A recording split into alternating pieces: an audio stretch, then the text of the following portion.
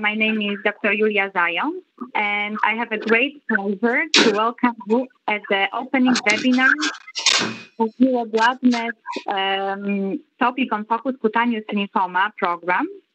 This educational program is fully granted with 7 continuous medical education credit points by the European Board of Accreditation in Hematology, but only for those who participate in all 9 sessions and who will feel obligatory to be It's very important, but we'll remind you afterwards. Also, what is important that if you have any questions during the presentation, please write in a chat with a cloud symbol. It's in a blue color. You can see the test message from Maria Angela, my colleague. And please welcome with me the first speakers, Professor Rein R.Willemze, who will introduce us today to cutaneous lymphoma. Few words. Rein R.Willemze is Emeritus Professor of Dermatology and immediate past Chairman of the Department of Dermatology at the Leiden University Medical Center. He is the founder of the Dutch Cutaneous Lymphoma Group, which established cutaneous lymphoma WHO classification. Professor R.Willemze has also initiated a national registry with more than 4,800 cutaneous lymphoma patients. Additionally, Professor R.Willemze serves on the board of many national and international societies, including International Society of Cutaneous Lymphoma, EORTC Cutaneous Lymphoma Group, and he is an honorary member of the European Society of Dermatological Research. Professor R.Willemze authored over 450 publications and book chapters. Professor R.Willemze, the microphone is yours. Thank you very much, Julia, for your nice introduction. It's very gratifying that more than 230 colleagues have shown their interest and have registered for this course. I hope you can all hear me because the sound of the song was not too good, at least in my microphone. I have no conflict of interest, and here we see the list of forthcoming webinars in the different types of cutaneous lymphoma, and I have been asked to give a short introduction to this group of rare and peculiar diseases, and I'm glad to do so. What we will discuss are basic concepts in cutaneous lymphoma diagnosis, emphasize why these cutaneous lymphomas are so special and so different from nodal non-Hodgkin lymphomas, and we will discuss the history of cutaneous lymphoma classification, because classification is really essential here.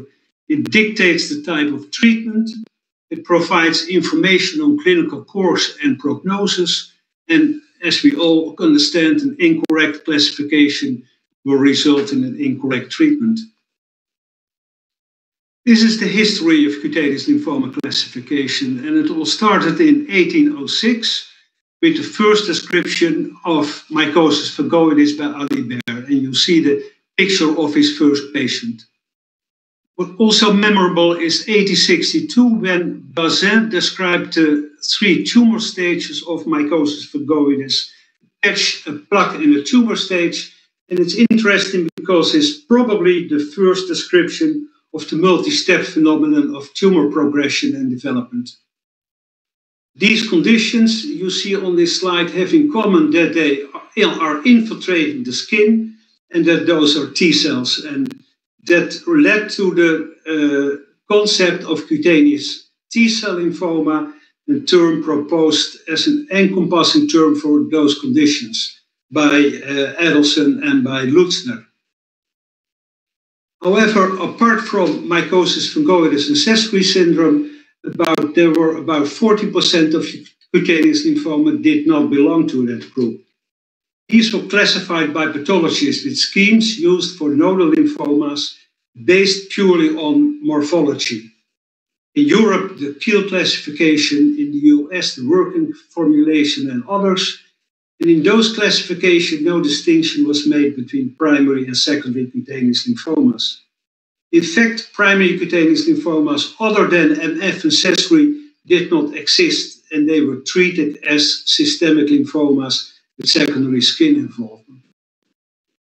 Here you see the classification that was used when I started about 40 years ago. The Kiel classification, and you can see it makes distinction between low grade and high grade, which simply means small cell and large cell lymphomas, both B cell and T cell, and the only category which refers to skin lymphomas, small cerebral cells of MF and Sézary, is depicted in red. That's all. So, what were the new concepts that led to the definition of new lymphomas and new classifications? First, recognition that primary and secondary cutaneous lymphomas are completely different. Second, that the diagnosis can never be based on histology alone. And above all, that clinical presentation is very, very important and can be a major diagnostic adjunct. I give you an example how this works in practice. This is a patient presenting with multiple tumors on the face. The histology showed a centroblastic lymphoma. Nowadays, we would call that the diffuse large B-cell lymphoma, and the diagnosis was a centroblastic lymphoma.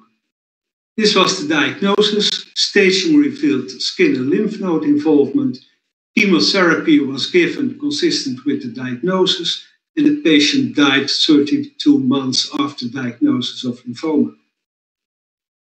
Here we have another patient presenting with a tumorous lesion on the chest surrounded by erythematous lesions which had developed over the last 4 years.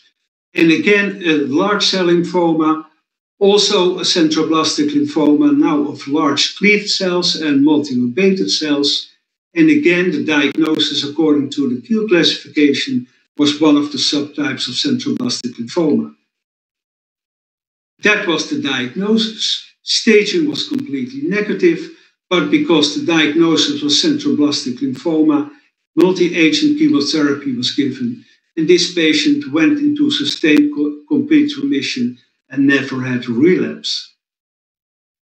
In the years to come and in our archives, we had many similar patients presenting with localized lesions on the trunk, as you can see here, or lesions in the face, and especially on the scalp. And this proved a very consistent pattern. Histologically, these lymphomas can have a diffuse architecture. Most of them, some of them are follicular and diffuse, and very rarely they have a purely follicular growth pattern. And it's very important to emphasize that absolutely no difference in prognosis is found between cases with a follicular and a diffuse growth pattern. So our conclusion at that time and of other European groups was that these cases that were classified as centroblastic lymphoma often presented with solitary or localized lesions on the trunk on the face, that they could very well be treated with radiotherapy, as you can see here. Skin relapses occurred in about 30% of cases. However, it did not mean disease progression, because you can easily treat those with low-dose radiotherapy again. Extracutaneous dissemination is uncommon, and these cases have an excellent prognosis. So it was a distinct clinical pathologic entity derived from follicle center, germinal center cells, and we gave it the name primary cutaneous follicle center lymphoma. From that time on, it became important to make distinction between primary cutaneous lymphoma, defined as lymphomas presenting in the skin with negative staging procedures at the time of diagnosis, and secondary cutaneous lymphomas in cases presenting with widespread skin and extracutaneous disease, or with a history of a systemic lymphoma. Here we see the three major groups of B-cell lymphomas. Cases classified as lymphoplasmacytic immunocytoma in the Kiel classification often had this type of lesions, and they had an excellent prognosis. And nowadays we call them marginal zone lymphomas. I've shown you already the cases classified as centroblastic, centrocytic, or centroblastic lymphoma. And the third group was classified as centroblastic or immunoblastic, presented on the leg, and was called primary cutaneous diffuse large B-cell lymphoma, leg, nowadays leg type. The same in the T-cell lymphoma group. These were the entities in the clear classification. T-cell lymphomas limited to the skin, non-MF, non-accessory. Most of them were large cell lymphomas, and distinction could be made between CD30 positive cases. They are now known as cutaneous anaplastic large cell lymphoma, and CD30 negative cases with a very poor prognosis. Now the PTL-NOS, not otherwise specified, or the aggressive CD8 positive T-cell lymphoma. So these primary cutaneous lymphomas had distinctive clinical features. They had an other clinical behavior and prognosis, and therefore required a different type of treatment. But they also had other biologic features. For instance, translocations, the 14-18 translocation in the follicular lymphomas did not occur or rarely occur in those cutaneous cases. The 2-5 translocation of the anaplastic large cell lymphoma is rarely seen in primary cutaneous cases. So these primary cutaneous lymphomas should be included as separate entities in classifications to prevent unnecessarily aggressive therapies. Why are these cases so different? And I think the most important thing is that primary cutaneous lymphomas can be seen with the naked eye and are easily accessible. If you have a nodal lymphoma, you feel a lump, or you see a tumor on your CT or on your CT PET, but skin lesions can be seen, and there is a wide variety of skin lesions. And you can easily also see and biopsy the extent of the lesions. It then appeared that the different types of cutaneous T and B cell lymphomas have a very characteristic clinical presentation that may be very helpful in diagnosis and classification. I already mentioned to you the presence of the localized skin lesions on the trunk or on the scalp in the follicle center lymphoma. Also, the marginal zone lymphoma, the immunocytomas from the past, often present with multiple lesions localized preferentially on the arms and the upper trunk, as we can see in these cases, or many times, especially on the upper arms. We do not have a good explanation for that. Leg type, of course, in most cases presenting on the leg or on the legs, especially in elderly females, but they can also present in a small proportion at other sites, with the same morphology and the same phenotype. Early stage mycosis fungoides is especially localized in those parts of the skin that are non-sun exposed, like the buttocks, the upper legs, and the trunk. And this is a very characteristic representation of early stage mycosis fungoides. This is a variant of mycosis fungoides, follicular tropic MF. And in those cases, the malignant T cells do not preferentially go into the epidermis, but in the follicular epithelium. In those cases, especially when they have infiltrated lesions, characteristically infiltrate the eyebrow region with hair loss. And when you see this clinical presentation, it's a tremendous help to lead the way to the correct diagnosis. Here, the final example. Cases presenting with small lesions on the ears with very malignant looking infiltrate. Cases can be clonal, cases have often marker loss, but they typically have an excellent prognosis. So another important finding is that different types of cutaneous lymphomas can show an identical histology. It also implies that classification on the basis of histology alone is impossible. For clinicians, this clinical presentation is very suggestive of mycosis fungoides. For pathologists, epidermotropic T cells infiltrating the epidermis in this way is almost equal to a diagnosis of mycosis fungoides. However, this phenomenon is not only seen in mycosis fungoides. We have here 4 cases with epidermotropic T cells. And the question is, which of them is MF? And only one of them is. This case is MF because the clinical picture is consistent with MF.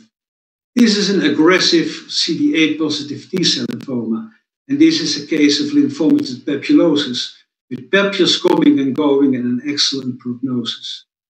And these accumulation of atypical T cells, and they were clonal as well, doesn't belong to a malignant condition, but to lichen sclerosis. Here, I will give you one other example. Here, a case with presenting with diffuse infiltrate of large anaplastic cells and nodules and ulcerating lesions on the left upper leg. Histologically highly suggestive of an anaplastic large cell lymphoma. And that would be the diagnosis in the past. And that would perhaps be the diagnosis for an inexperienced pathologist. Staging was negative. However, we know that these diffuse CD30 positive infiltrates can be seen in a large variety of conditions. In anaplastic large cell lymphoma, in lymphomatous papulosis, in transformed MF, in systemic anaplastic large cell lymphomas, and in still other conditions. So an experienced pathologist will not make a diagnosis here, but simply say it's a diffuse CD30 positive infiltrate.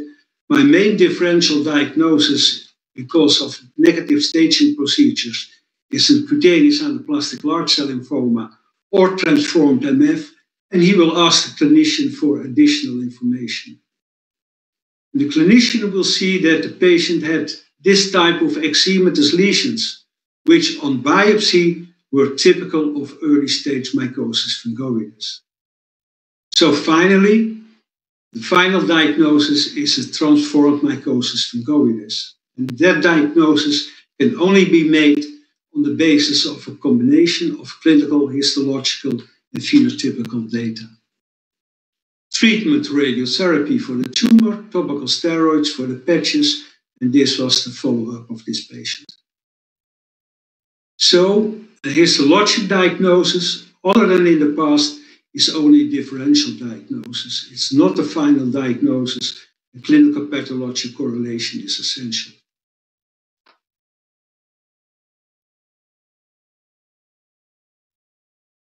Next, cutaneous T cell lymphoma is not a diagnosis. All these cases have in common that they are skin-limited T cell lymphomas presenting in the skin. Mycosis fungoides, anaplastic large cell lymphoma, lymphomatous papulosis, peripheral T cell lymphoma not otherwise specified, cutaneous gamma delta lymphoma. And what we can see, if we look at the 5-year survival of these cases, it's completely different. So that means you should not, and that's depicted here, cutaneous T cell lymphoma is not a diagnosis. It refers to a group of cases. And it also means if you read a paper on 40 cutaneous T cell lymphomas without further specification, without knowledge which type of T cell lymphoma it is, it's not very useful to read it. Finally, the fact that these primary cutaneous lymphomas are so easily accessible also has therapeutic consequences. That means it is very important that there are skin-directed therapies. Early mycosis fungoides can be treated with topical steroids, with topical cytostatics like nitrogen mustard, or different types of phototherapy.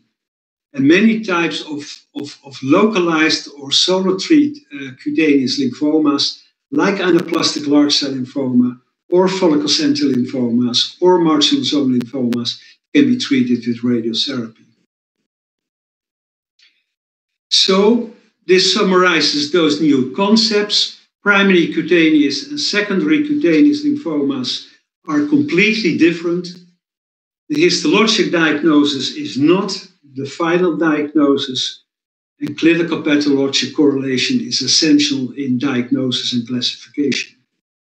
Together, this led to new types of cutaneous T cell lymphoma and cutaneous B cell lymphoma, and to new classifications. This simply lists a number of lymphomas that were defined by different European groups in the 80s and in the 90s.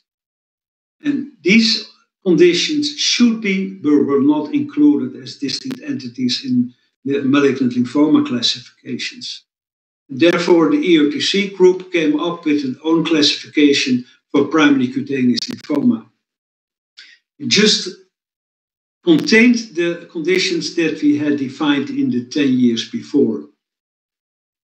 T-cell lymphomas with an indolent and aggressive behavior, B-cell lymphomas with an indolent or intermediate behavior, and provisional entities. It was the first classification for primary cutaneous lymphomas. It recognized distinct disease entities. It made distinction for the first time between indolent, intermediate, and aggressive types of cutaneous lymphomas, and the clinical relevance was validated on more than 1,300 patients. However, there was great reluctance among hematopathologists to accept organ-specific classification, and that's understandable. So in 2004, the WHO and the EOTC groups came together and produced a consensus classification known as the WHO EOTC classification for cutaneous lymphomas.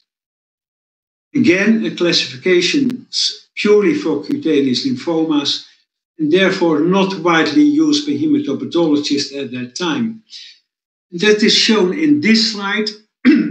It simply lists the classifications from 1988 till today. In red, the classifications that were purely meant for primary cutaneous lymphomas, and these columns indicate if they were used by dermatologists, by pathologists, or hematologists. And you see that ESDR classification was used by dermatologists and by part of the pathologists, especially those in the cutaneous lymphoma centers. However, the WHO classification was used by pathologists and hemopathologists. The WHO EOTC classification, which appeared in a separate skin book, was mainly used by dermatologists and pathologists, and not as much by hematologists. And starting from 2008, when the entities from the WHO EOTC classification were introduced and integrated in the WHO classification, then we all used the same classification as basis for treatment. And I summarized it in this slide and with the question, how were primary cutaneous follicle center lymphomas and how were cutaneous anaplastic lymphomas treated? Guidelines from the cutaneous lymphoma centers indicated already from the late 80s that they should be treated with radiotherapy. However, most oncologists and hematologists treated those cases with an Arbor 1E disease with 3 CHOP courses in combination with radiotherapy. And only starting from 2008, when everyone accepted this classification, they were treated in much more centers with radiotherapy alone. So this is the current update of the WHO EOTC classification. In red, you see either new entities or entities in which name has been changed. And altogether, we have about 12 T-cell lymphomas and 3 main groups of B-cell lymphomas and 2 very rare subgroups. These are the articles in which these are the two WHO Blue Books, and these are the articles in which these two classifications, which are almost identical, are described. And in the blood paper reporting on the update of the WHO EU2C classification, there's also a list indicating the frequency and the 5-year survival of the different groups of lymphomas. Hematologists know that of the nodal lymphomas, about 90% is B-cell lymphoma, and T-cell lymphomas are extremely rare. And you might be aware that for primary cutaneous lymphomas, 75% are T-cell lymphomas, and B-cell lymphomas are very rare. What will be done in the next webinars is that these different groups of lymphomas will be described in much more detail. So to sum up, cutaneous lymphomas are a heterogeneous group of rare diseases. Cutaneous T-cell lymphomas are much more common than cutaneous B-cell lymphomas. You should remember that CTCL is not a diagnosis, but it refers to a group of diseases with different treatment and prognosis. And the histologic diagnosis is not the final diagnosis. It's a differential diagnosis. And cutaneous lymphomas are defined by a combination of histological, phenotypical, genetic, and clinical criteria. And especially clinical presentation and the localization of the skin lesions is often a major diagnostic adjunct.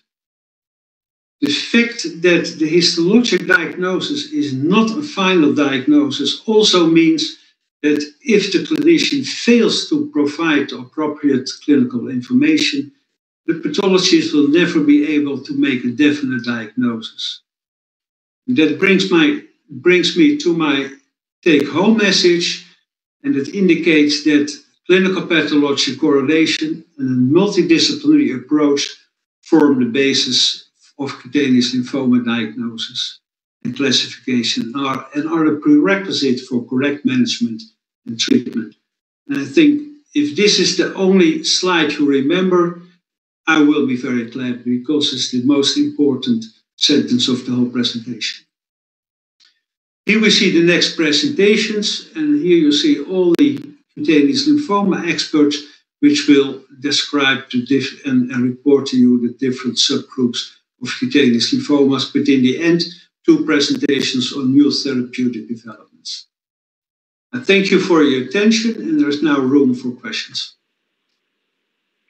Thank you very much, Professor Willemze, for this comprehensive session. Yes, I encourage the audience to ask the questions and write them. I see the questions. The first question is radiotherapy used at the same doses for all cutaneous lymphomas? I think that's a very interesting question, because that's changing. In the past, almost for all lymphomas, 40 gray were used, and now radiotherapy as a primary option, as a therapeutic option, for instance, for follicle center lymphomas or for anaplastic large lymphomas, 20 to 24 gray is used. For palliative treatment, that means relapses of low-grade malignant B-cell lymphomas, or for skin tumors or of mycosis fungoides, much lower doses are used. We normally use 2 times 2 gray for cutaneous B-cell lymphomas in a palliative fashion, and 8 gray for low-grade cutaneous T-cell lymphomas in a palliative fashion. And when that does not survive, and that's exceptional, then we go again to 20 gray. Will the slides be provided? Yes, the slides will be provided. Don't be shy. It's a special time for you to ask anything.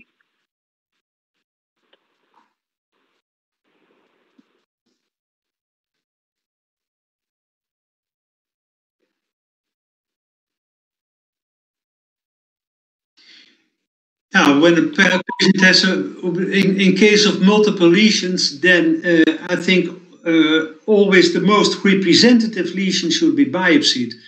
And that means that requires an experienced eye, because, for instance, in follicular tropic MF, it's very easy to biopsy a lesion on the trunk, but the most representative lesion will be biopsied from the eyebrow region, where the infiltration of the hair follicles is. So, in general, you biopsy from a representative site, the most infiltrated and the most active lesion. And for instance, in lymphomatous papulosis, you will biopsy a juicy papule and not a papule which has already disappeared in part.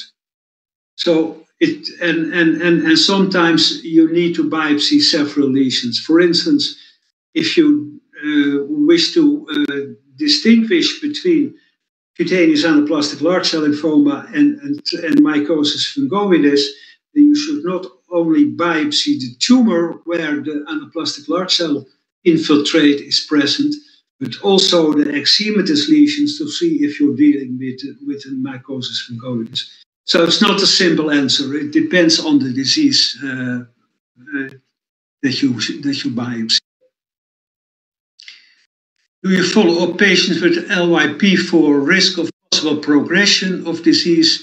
Yes, the advice we give, and there is just a beautiful series of more than 500 patients published in the Journal of the European Academy of Dermatology and Venereology a couple of months ago, and it exactly gives the risk you have to develop another type of lymphoma, and the advice is lifelong surveillance, but in practice it's not always done, I should say.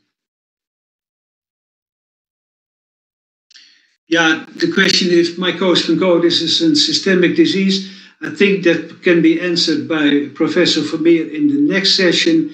Of course, when you have skin lesions all over the body, then it's hard to believe that you have not circulating neoplastic cells. But then you end up in a semantic discussion, what is a primary cutaneous lymphoma or what is a skin-limited lymphoma. So I think that the malignant cells find the correct environment to proliferate in the skin, but there will undoubtedly cells in the peripheral blood, but that does not mean you should treat them. Treatment for pruritus, well, perhaps also for Professor Vermeer. I know he's listening, and for Professor Bagot for the next webinar on MF and especially on Sézary syndrome, because that will be a lengthy answer. Yeah, gene rearrangement analysis. I must say we do it rarely. It's mandatory to make a diagnosis of Sézary syndrome to distinguish between early mycosis fungoides and a reactive condition. I don't think it's not very useful because in many benign cases I also find a clone. And some people say if you find an identical clone in two different lesions, it's more proof that it's really a cutaneous T-cell lymphoma. But I think you should be very... The experience is that when you have only a small suspicion, but you do find a clone, that most pathologists will make a diagnosis of cutaneous T-cell lymphoma on the basis of the clone. I don't think that's correct. So we are very cautious in that.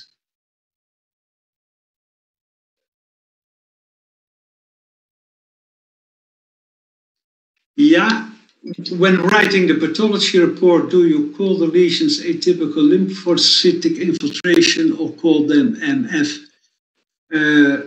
That depends. I must say, for me, it's easy because I always see or in most patients, we see both the clinical and the histological abnormalities. But yeah, if you're not certain, if you have an atypical infiltrate and you're not completely certain if the cutaneous lymphoma, we just say it's an atypical lymphocytic infiltrate, that we want to see the clinical presentation to make a more definite diagnosis. And sometimes you just end up with suspicion cutaneous T-cell lymphoma, and that's it.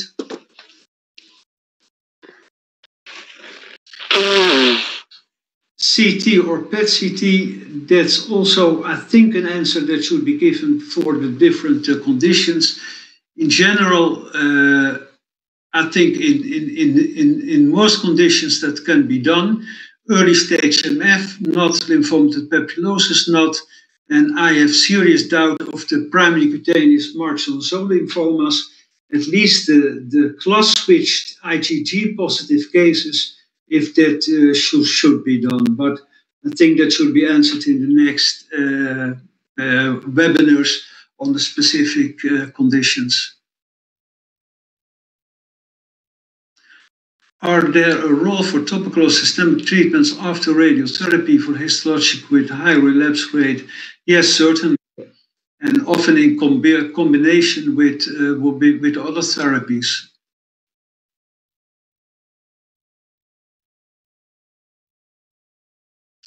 Yeah, indeed, the question about erythrodermic MF and Sézary, I leave that to the next two webinars, because that's a very difficult area, and then you come deeply in what are the diagnostic criteria for Sézary syndrome, and that's a lengthy answer.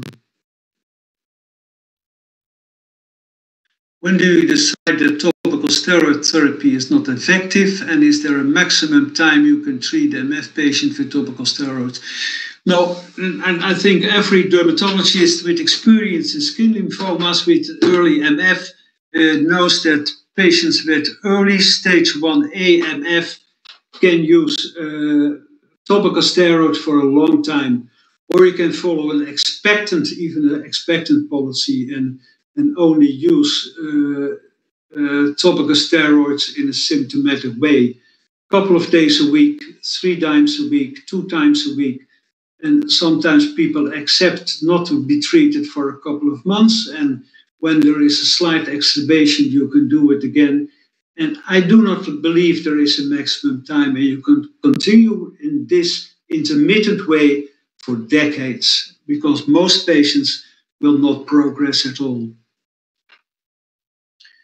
Molecular investigations in the diagnosis. Well, of course, clonality is mandatory. You should have the same clone, preferably in the skin and in the peripheral blood. And pre-Sézary, and well, I would say in some cases you have the idea that it's really a pre-Sézary, but you're not completely meet the criteria. But I think that is really a question for Martine Bagot and Professor Vermeer to answer in the next 2 webinars. And I think that also many new flow cytometric parameters will be discussed, which will help you to make the area of the pre-Sézary as small as possible. The Cato-3, the Tibet in the diagnosis of MS and Sézary, no, we don't do it routinely. And that can be done to make distinction between Th1 and Th2 lymphocytes. It's not in our diagnostic panel.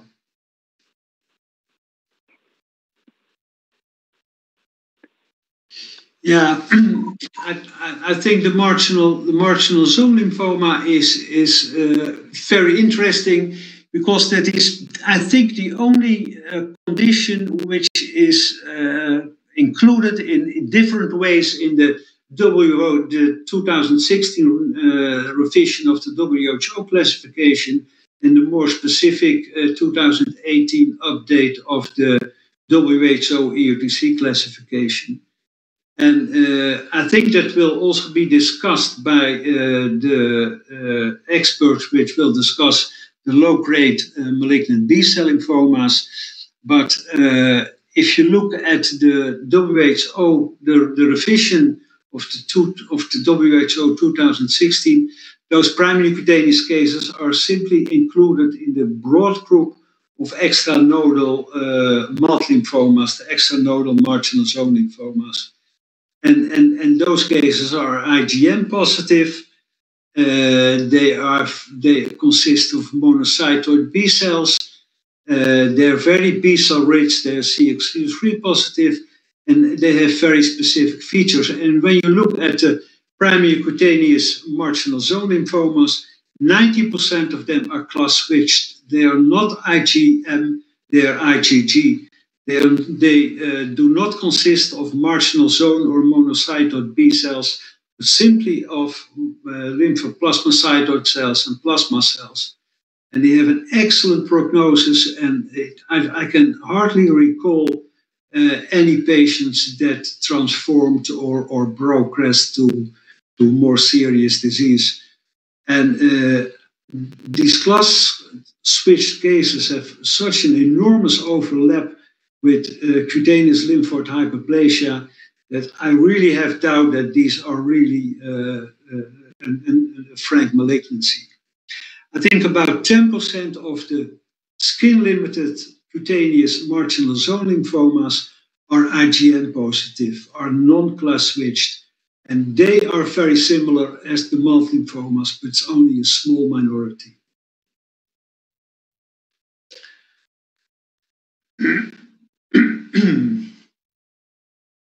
Now, this is very intriguing, and it's in part a semantic discussion. It's also a controversial issue.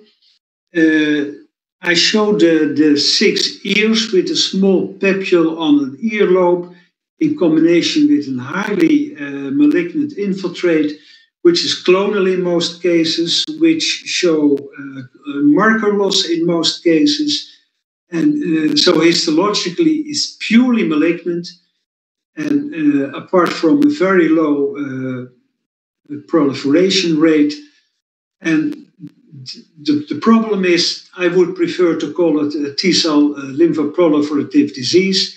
We never stage those patients. We treat them with interlesional steroids or low-dose radiotherapy. The point is that the histology is so malignant that the hematopathologist prefer to use the term lymphoma for these cases. And I must say there is one case published by the Milan group which presented with these ear lesions and had progressive disease 30 years after follow-up. And that's the only reported case, and that was also reason to call it lymphoma. But in most cases, it really behaves like a benign lymphoproliferative disease. But it's a controversial issue.